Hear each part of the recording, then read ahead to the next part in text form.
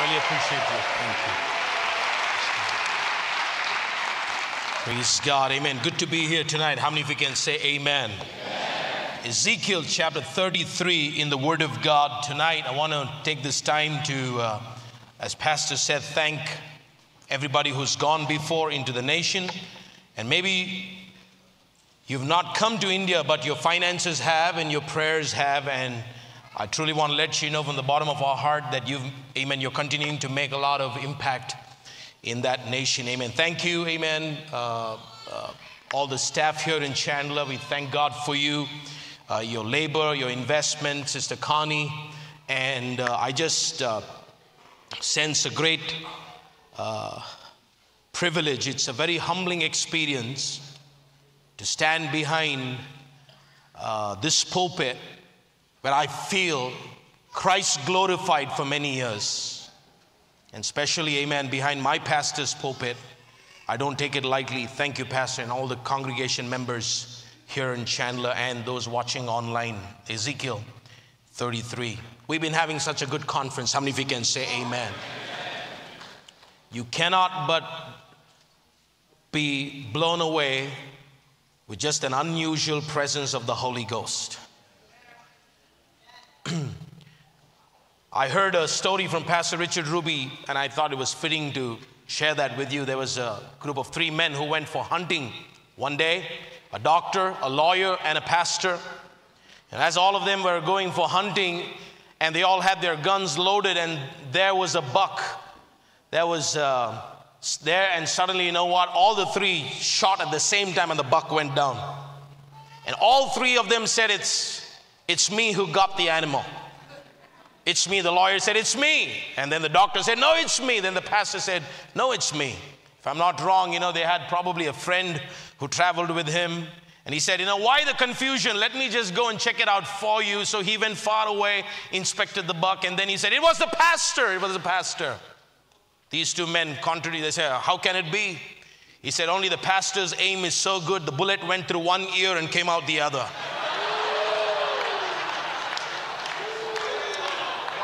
And before you, amen, are humorous, I want to let you know, let this sermon not go in one and come out of the other.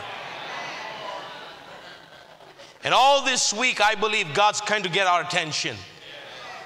Amen. Hallelujah. I was listening to an audiobook. This is the first audiobook I'm listening to. It's a Japanese author by the name of Shishaku Endo. And the book is titled Silence, the story of 2 Portuguese missionaries who were in the 17th century. They were on a very dangerous journey to Japan to find out that their teacher by the name of Fervier had gone missing in Japan. And these 2 missionaries, Portuguese missionaries, left from Lisbon on a ship and landed in Goa, India.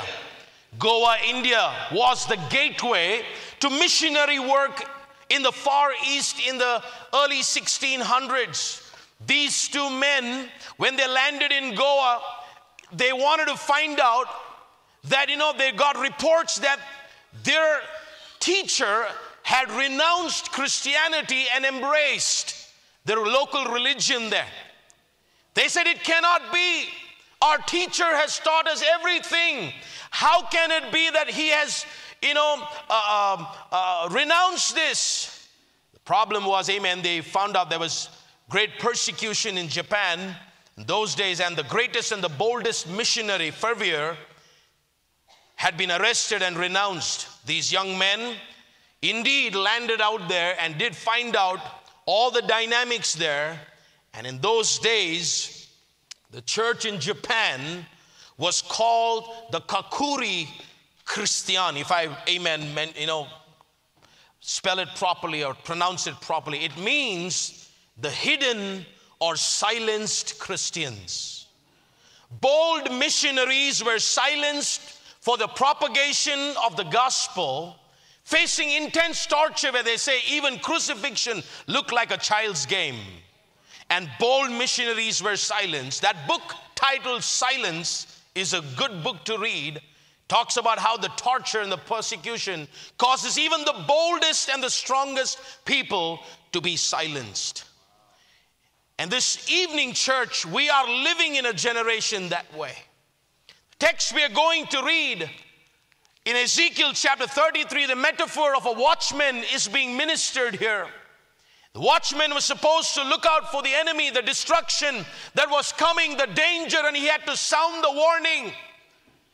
And the Bible tells us that we are called to be that watchman who are going to sound the warning and the alarm of a destruction that's coming in the horizon. The night is coming, but you and I cannot be silent, and we cannot be silenced.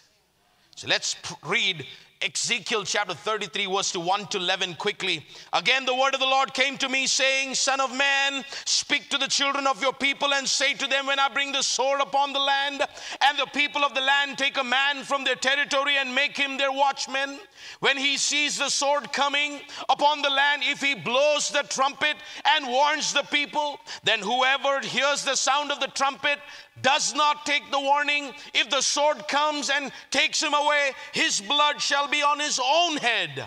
He heard the sound of the trumpet, but did not take the warning, his blood shall be upon himself, but he who takes the warning will save himself. Verse 6, powerful scripture. If the watchman sees the sword coming, does not blow the trumpet, and the people are not warned, and the sword comes and takes any person from among them, he is taken away in his iniquity, but his blood I will require at the watchman's hand. So you, son of man, I have made you a watchman for the house of Israel. Therefore you shall hear a word from my mouth. Warn them for me. When I say to the wicked, O wicked man, you shall surely die, and you do not speak to warn the wicked from his way, and the wicked man shall die in his iniquity, but his blood I will require at your hand. Nevertheless, if you warn the wicked to turn from his way, he does not turn from his way, he shall die in his iniquity, but you have delivered your soul. Verse 10, therefore, O son of man, say to the house of Israel, thus you say, if your transgression and your sins lie upon us, and we pine away in them, how shall we then live? Say to them, as I live, says the God, Lord, I have no pleasure in the death of the wicked, but that the wicked turn from his way and live. Turn from your evil ways, for why should you die, O house of Israel? Can we pray this evening? Church, let's agree together and pray. Father, we come tonight in this Thursday night of conference. God, your word has been so clear this week. We cannot deny, God, Holy Ghost, that your presence in our midst minister to our hearts. Raise up watchmen for this generation, God, that we shall warn of the coming destruction. God, we shall warn people. God, I'm asking you, Lord, that we will not be silent, neither will we be silenced. Speak to every person here in the church, in the sanctuary, and those watching online, oh God. Your will and purposes be unfolded, we pray. In Jesus' name, and all of God's been said. Amen. The minister's sermon I've titled The Sad Sound of Silence. Pastor Paul Alvarez, if you're here, amen, would you lift up your hand? Amen. You were here somewhere, amen. Pastor Paul, amen. Here, amen. This morning, amen. You know, you have the mind of God, my brother.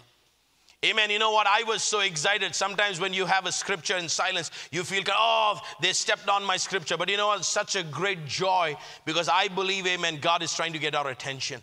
What you felt this morning up on the stage was not human emotion, my brother. God has put a portion of compassion that you never had. People, amen, who thought you never could make it. The compassion you have never for people. Oh, now you're a total different man. You sense that compassion, and I want to tell you, God has dropped that portion for a purpose, and you're going to see great revival, my brother. Amen. That's a word that God has for you. And I believe, amen, when someone, amen, ministers in the same line, you got to be excited, because God is trying to get our attention. Job 33:14, the Bible says, for God speaks once and even twice, but yet no one notices it. Is God speaking to us? That we come into a time where we're going to be silenced, or those who are silent need to speak up?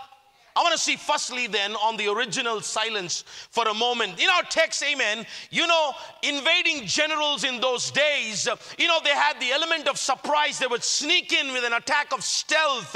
They would come unannounced to their enemies and catch them unexpected and unprepared. So nations, what they would do is they would need a strong army to keep them at bay.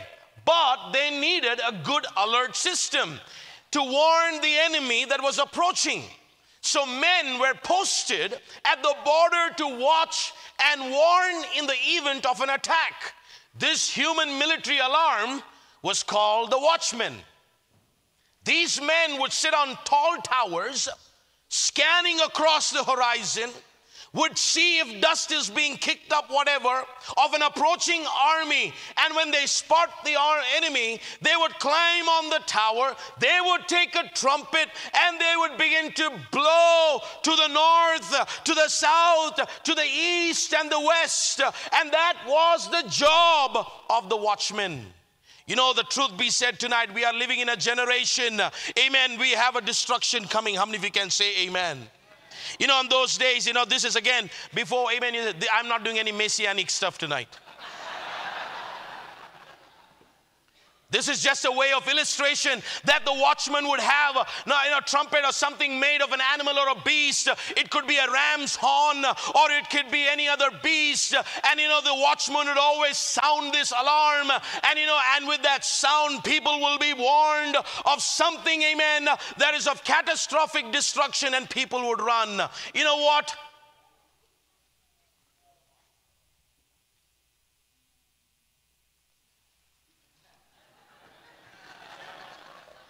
You just heard the saddest sound that you'll never hear. That's the sound of silence. A sound of silence that leaves from our lips, echoes through the walls of hell, bringing with it back the screams of people who said, "Why were we not told?" Living in today international issues with people. Martin Luther said these words: there comes a time when silence is betrayal. Our lives begin to end the day we become silent about the things that matter. In the end, we will remember not the words of our enemies, but the silence of our friends. For evil to succeed, all it needs is for good men to do nothing. Are we living in a generation where we are being silenced, or people choose to be silent? Our text tells us that, amen, watchmen sounded the trumpet, and when they heard the sound, the group of people would leave everything what they were doing. They would run into their city for safety. They would begin to gather people, and they would be ready for this attack. But the role of the watchman, listen to me, my brother and sister, tonight. The role of the watchman was a very humble and an insignificant one until the threat of an attack. How many of you know, amen, an attack, amen, the destruction is coming. Suddenly, listen, suddenly, this watchman's single breath determined life or death. On this trumpet, his single breath. Don't ever underestimate the watchman's breath. He didn't care about the size of the army. He didn't care about the sleek strategies. But if the watchman would not blow the trumpet and warn the people, they would be attacked. I read an article, if you can put that photograph number 1, an article of a man by the name of Tanner Kilby. Tanner Kilby, amen, was in Canada. He was going out, in the beach, and he was trying to swim. If you put that photograph number 1, and as he's going there, he sinks down, in the beach, 14 feet he's down. He's unable to come up. Tanner Kilby, the one in the center with no shirt on, and you know what? And people are panicking now. this man is not able to come up. And these two men on either sides are not his family. One of them is the family, but he could not, amen, help him. But the one, amen, towards the right, amen, the second one, his name is Andrew Pauline. Andrew Pauline, amen, jumps in. He was just in the beach there. You know what? He was just enjoying, but he went down and he pulled him out. And the next thing you know, he's giving him CPR, mouth-to-mouth resuscitation, to a point, amen, you know what? He loses his own breath trying to give Tanner Kilby. These men rejoined, amen, many weeks later, you know what, in that very place where Tanner Kilby, amen, could have died, all because Andrew Pauline breathed into him a breath of life. Can I tell you, people are dying. And you and I have the possibility, amen, of breathing into that gospel trumpet, amen, that people are on their way to hell, you know what, can be rescued at the right time. Watchmen, amen, you know what, people never appreciate this simple thing, but you know what, you and I, God uses the imagery of the watchman to describe the Old Testament prophets. To wake up a sleeping nation of Israel. Can I tell you, we live in a generation that sleeps today.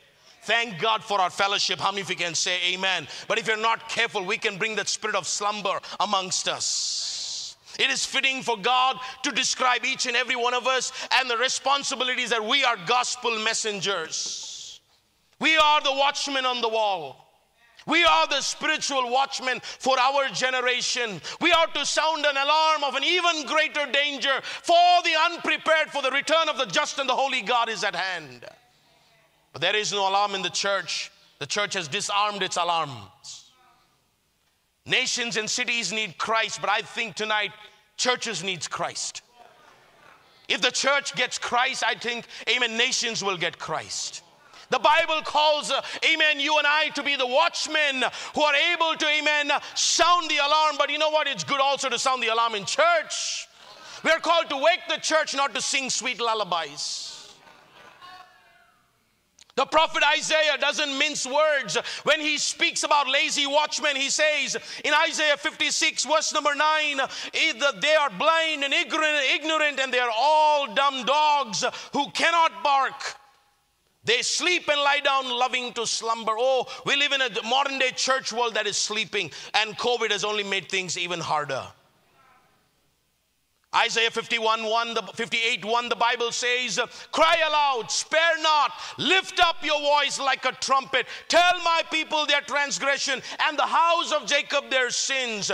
Jesus Christ himself used these words. Matthew 24 verse number 42. Watch therefore, everybody say watch. Therefore you do not know what hour your Lord is coming. In other words, God was telling, we can literally translate, be a watchman. Jesus told his disciples to sound the alarm. Repent, for the kingdom of God is at hand. And we've heard this message many years, but it's so easy for the sin of familiarity to step in. The holy judge is coming. And I'm telling you and I need to be prepared and warn people who are unprepared. It fits properly today, amen, to be called a watchman in today, amen, today's time. I believe, amen, today's believers, you and I are called to be that watchman. And the future of many people and nations and cities are resting upon the obedience of those, amen, who are going to take the commission of God seriously. And I believe, amen, our conference, especially in the weeks, Thursday and Friday, is when we see men saying, you know what, I'm going to go sound the alarm. My wife and I, we are headed out. You heard great reports. We rejoice with them. But the truth be said tonight, every one of us are called to fulfill that duty. God has placed in our hands, maybe not, amen, a kudu's horn or a ram's horn, but he has placed the gospel trumpet in our hands. That's the only time those who do not know music have the ability to play music, the gospel trumpet. You and I need to ask ourselves, am I fulfilling the responsibility of a watchman? Are there people that are ignorant of the warning? Because you and I could have been fallen asleep or, out of our post, not sounding the alarm. Are there people around us who have not heard the gospel? Like Pastor Birch and Pastor Alvarez said, we kid you not when we tell that people do not know who Jesus Christ is. You cannot fathom that. But I want to tell you that shocks us. Oswald Chambers said, no one has the right to hear the gospel twice while there remains many who haven't heard it once. How many times we hear, but yet there are groups and people groups and nations and cities that do not know Jesus Christ. God is looking for watchmen in this hour tonight. Are we so busy? Oh, I'll be a watchman. I got a gospel trumpet. By and large, the church is polishing its trumpet. See how shiny it is? Goes with my suit. Putting our trumpet, amen, on WhatsApp and Instagram and social media. Never sounding it. That's the saddest sound of silence. God help us if we have the gospel trumpet and never blow it out. Is God speaking to us once and twice to get our attention tonight? Is He getting it? Because where did the silence start? The original silence, you know the story, started at the Garden of Eden. Adam was silent, brought a spiritual death. Pastor Campbell's masterpiece sermon on the silence of Adam. And I'm telling you, silence is a form of communication that God will hold us accountable for. Silence, Pastor said, when a man is silent, chaos reigns. When a man is silent, disobedience starts. It started in the garden. If you're not careful, that can get a hold of us. Jacob was silent. He settled in Shechem. You know the story. His daughter is being raped. He's doing nothing. His sons come. Kill these men of Shechem. Jacob is upset. But these men said, no, it's for the honor of our sister. The Bible says in Genesis 34:5, now Jacob heard that he had defiled Dinah, his daughter, but his sons were with his livestock in the field. So Jacob kept silent as they came in. Oh, are we a generation that just keeps silence? That's the original silence. I want to see secondly then on today's silence for a moment. The failure in our duty towards sounding the alarm. You know what God says in our text, verse number 8? When I say to the wicked, O wicked man, you shall surely die, and you do not speak to warn the wicked from his way. That wicked man shall die in his iniquity, but his blood I will require at your hand. See, you and I cannot be watchmen who fall asleep at our post. We cannot fail to sound the alarm, because the invading enemy would have killed those people. Then the watchman is going to be held responsible. That's what the Bible says, for his failure. Could we be guilty of negligent homicide tonight? That we may not have directly killed somebody, but we could have been an accomplice. Not just, amen, but we share the responsibility, and maybe God will charge us with, amen, dereliction of duty.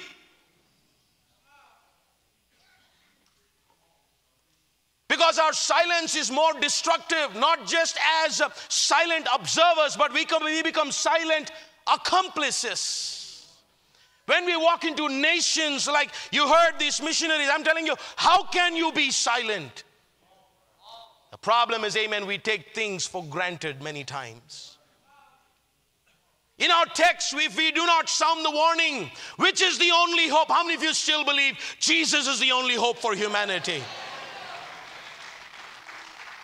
God says, I will hold you accountable, and their blood will be upon your head. God challenges us to reach all, but we've all messed up when we should have told people. I've had times where God told me to go, maybe witness to someone, or talk to somebody, and the next thing I've had instances where that person has passed into eternity. And you got to live with that forever. My wife's, amen, nephew, young man, 19 years old. For quite some time he had trouble. He went into drugs and all of those things.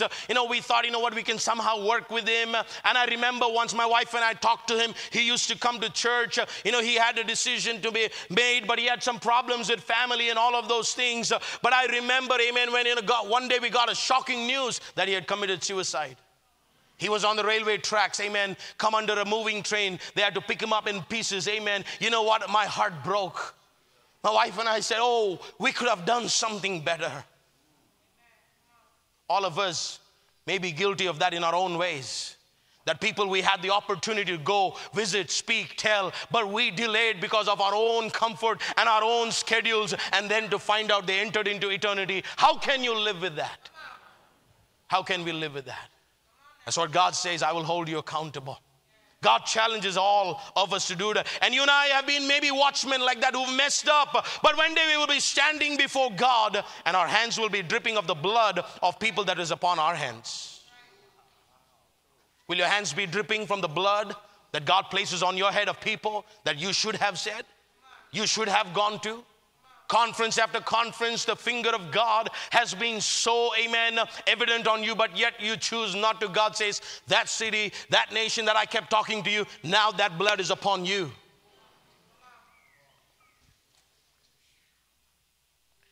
Because you were silent. You know what?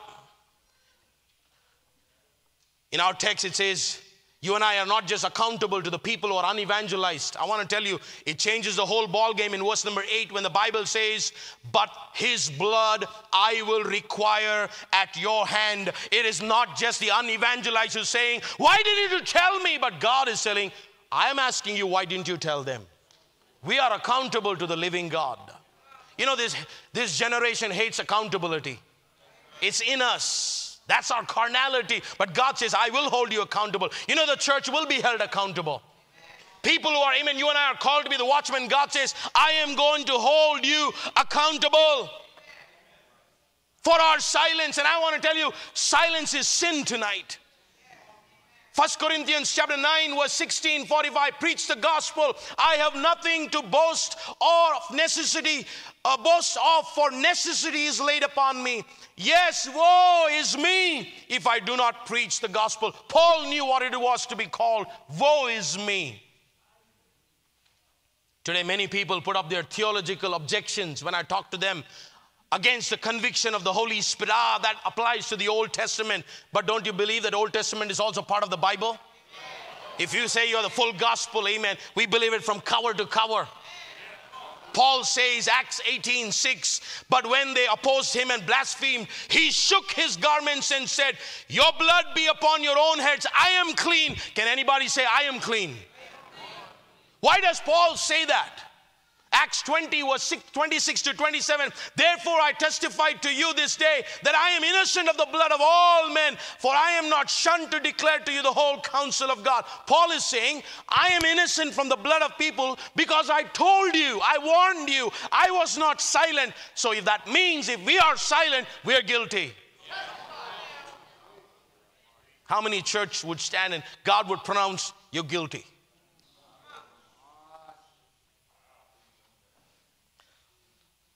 Others argue, you know what, how can God punish the unevangelized for my silence? Yes, the Bible does say, the text tells us that God will judge them for their sin, but it's our silence that seals their doom.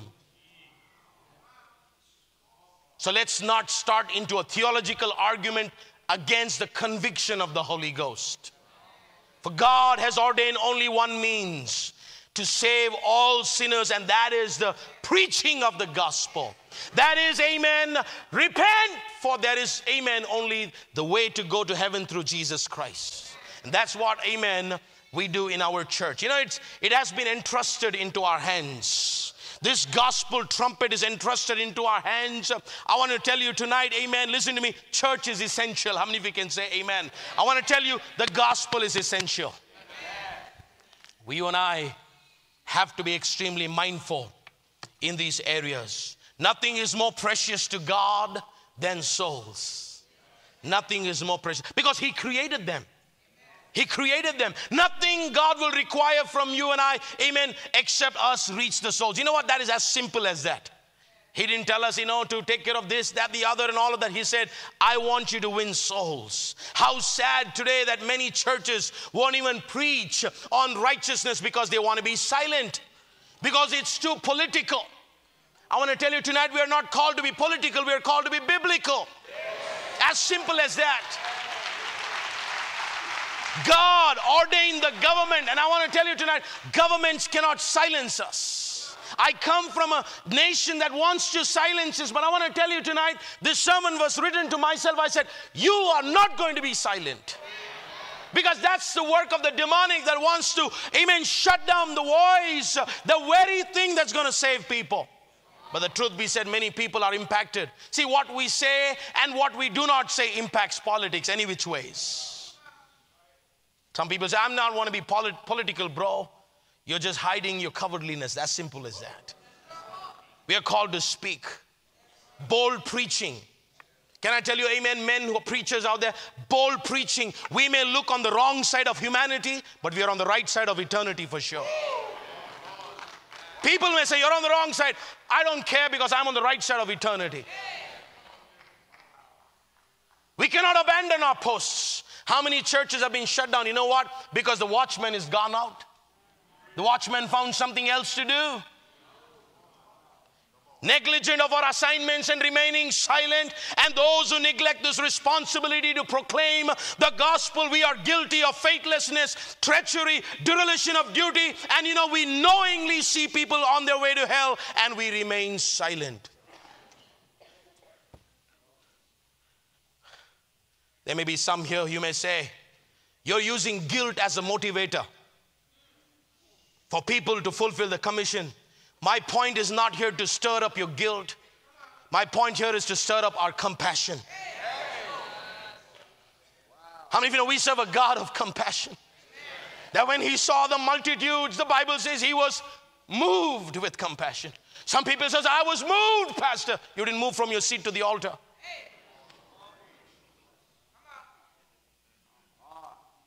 We are not afraid, amen, to show our emotions because you know what? That's compassion. Dying souls.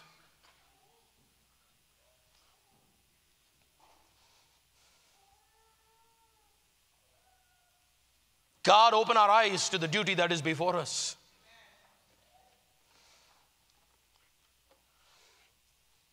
Why does God demand us to be faithful, not to be silent? To the wicked, who cares that the wicked go to hell? Who are you and I to say that, church? Look at what the Bible says in verse number 11. That will mess you up. Say to them, as I live, says the Lord God, I have no pleasure in the death of the wicked, but that the wicked turn from his way and live. Turn from your evil ways. For why should you die, O house of Israel? Sometimes we become like Jonah, let them all go to hell. When God says, you know what, I want to see them saved. The truth be said, I want to tell you, God wants to see, amen, nations come to him. That's the wonderful thing about world evangelism, because you know what? We're sending out watchmen who are going to go out and sound the alarm. Because you know what? I am a product of Thursday night.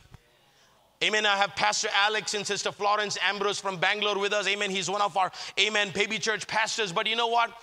We are here today because somewhere along the line on a Thursday night, couples, amen, responded and sounded the alarm. And they were not silent. But yet there are many nations and even cities in America where silence reigns and there is chaos. Who will be those? Your single breath is going to determine whether they go to heaven or hell. Your single decision to walk down the aisle, lay your life down, sacrifice. The truth be said, greatest prosperity is not found outside the will of God. It is found bang in the middle of the will of God. God loves the lost. He commands us to take care of this business. There are many motivations in the Bible for evangelism and church planting, but I want to tell you what surpasses everything is a love for people. Our pastor has a love for people. How many of you can say amen? Sometimes, you know what? We never know the value of something till we lose it. Pastor Campbell has been a great blessing to all of us and the fellowship. His heart for people blows me away. I always prayed, God, make me like him, but I said it's hard to be like him. But I want to tell you, you know where he gets it from? Because he loves the loving God, and when you love the loving God, you become a loving people. And if you have a hint of God's love in you, you're not going to, amen, hide the gospel. You're not going to, amen, what do I say? Amen, you're not going to keep the gospel silent or hold it. You're going to take the gospel trumpet and blow it the harder. The greater you love God, the greater, amen, you're going to put into those lungs. Some believers have spiritual COVID. Their lungs are messed up. I cannot blow. I want to tell you, our God is a healer.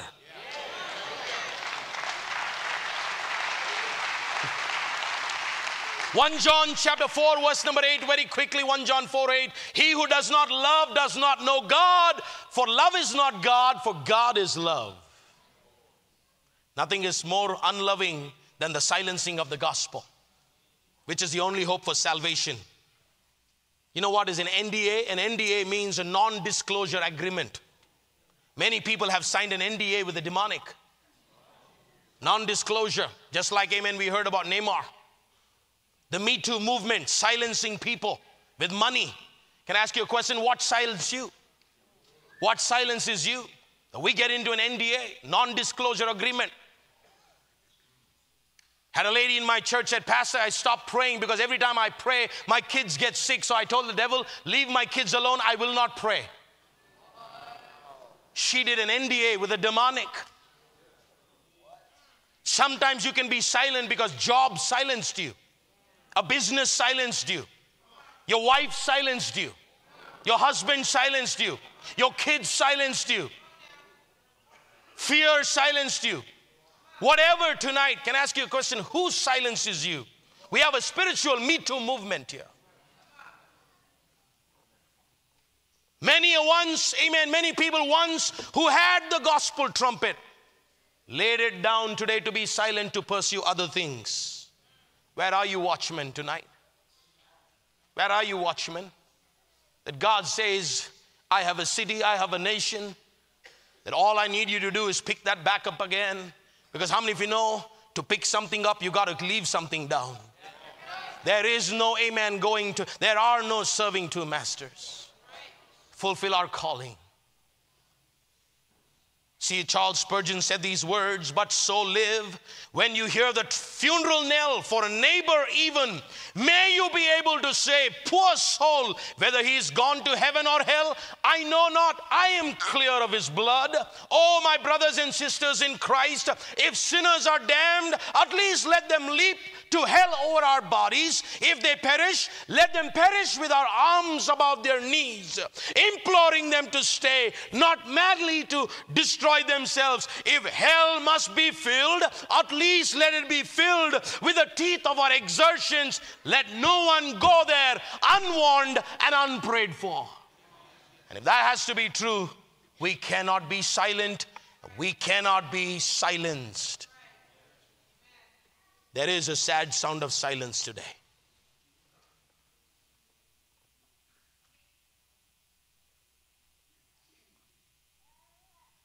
And that's what it sounds like. The God in heaven comes up and watches. He's not just the God who sees, he's a God who hears. I want to close tonight on the obligation to speak. Ezekiel says, speak up, sound up the alarm. John the Baptist was a watchman in the New Testament. Peter, after Pentecost, stood up and preached. Can I tell you, church, silence is not an option. Look at your neighbor and say, silence is not an option. But do you really mean it? God heard it. God heard it. When Miriam and Aaron were saying, does God only speak to Moses? Doesn't he speak to us? The Bible says, and he heard them. We repeat what the preachers say, but we really don't mean what it is. I always tell many Christians lie during song service. I surrender. We don't surrender. I'm giving you my heart. Your heart's not there because you've given it to something else. I fix my eyes on. It's not fixed on him. How do you know, Pastor? You're seeing one. God had to convict me. Don't ever sing if you don't really mean it. We sing, oh, I'm ready to go to the ends of the earth. End of the street to Walmart would be good first.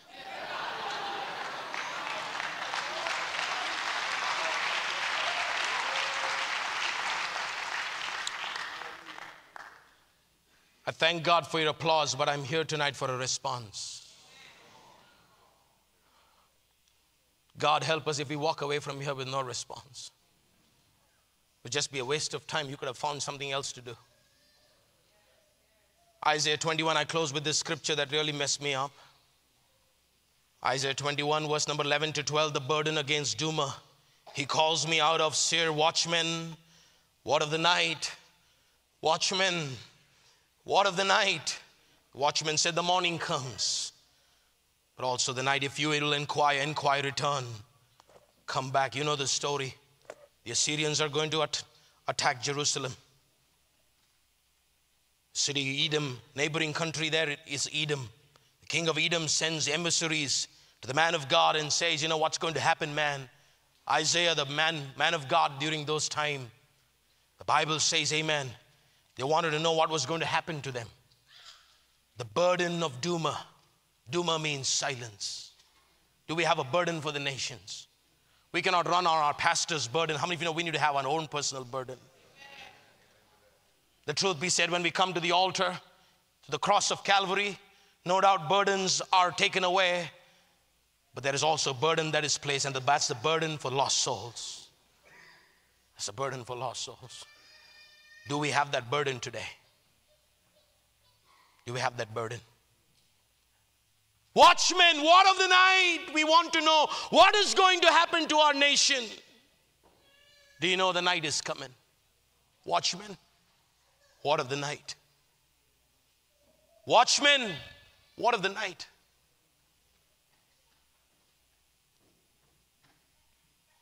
Jesus People Movement. Thank God, amen, for our fathers who stepped out with the gospel trumpet. Mockery and all of those things set a great pattern for us.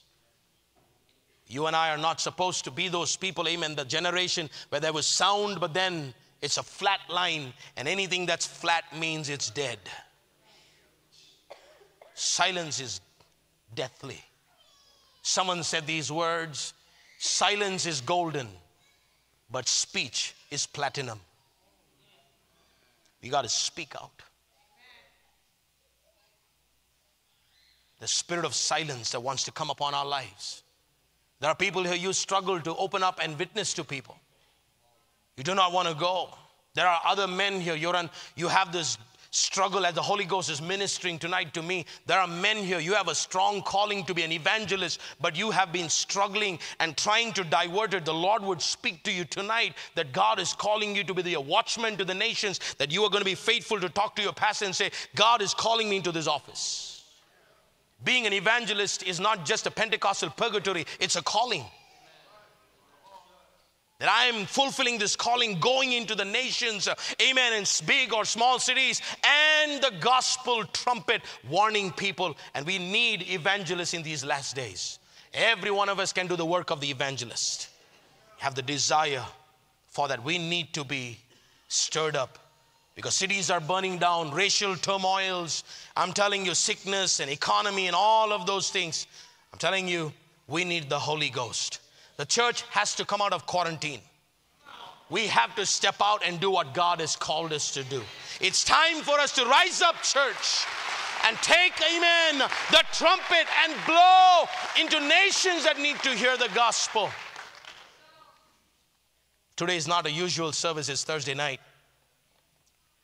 We are not called to be cheerleaders, we're called to be game changers today. I'm not here to ask you to, cheer. No, thank God. But you know what? I want us to be game changers. Conviction will take place. Hallelujah. Rescue the perishing. Care for the dying. Snatch them in pity from sin and grave. Weep over the erring one. Lift up the fallen. Tell them of Jesus who is mighty to save. That's what we need. A photograph of a young man, amen, in my church, quickly, if you can put that up, amen, he's a pastor. Ravi Kumar, him and his family, got saved. He's a pastor in our fellowship, amen, and living for God. And March of this year, his son, young son, amen, Stephen, went on to be with the Lord. He went into an accidental death, was stuck in between the lift for lack of graphic areas. He was dragged in between the lift doors and he was mangled up. This man is serving God, living for Jesus Christ. Great catalyst, a great upcoming leader. Leadership, heart for the gospel, whatever.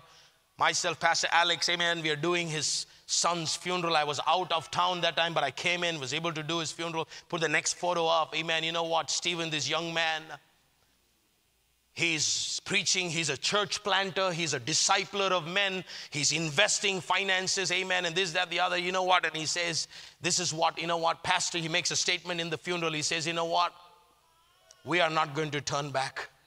We are not going to allow our circumstances and even the death of my son to silence us. And he says, you know what, just recently, I had him talk to Pastor Campbell because how do you talk to someone who's just lost their son? And he spoke to Pastor Campbell. He was very gracious to speak to him. But then you know what, just before I could come, he was in my office. He said, Pastor, God is calling me to be a missionary. Wherever, Pastor, the Lord would speak, I'm willing to go. Because even circumstances has the ability to silence you. Some of us, we lose a job and we want to lay down the trumpet. We lose a little bit of sleep. This is not for me. Loses a son, follows great exampleship of our fathers and says, you know what? Hell, demonic, you're not going to silence me. I'm going to go into the nations.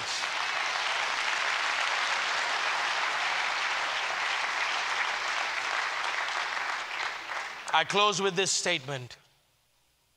Many of you have a master plan for your life. But what's very important is not you have a master plan for your life. Do you have the master's plan? That is critical. That is critical. And today the altar is going to reveal that to us. While every eyes is closed, every heads are bowed. Those watching online, we thank God for your patience.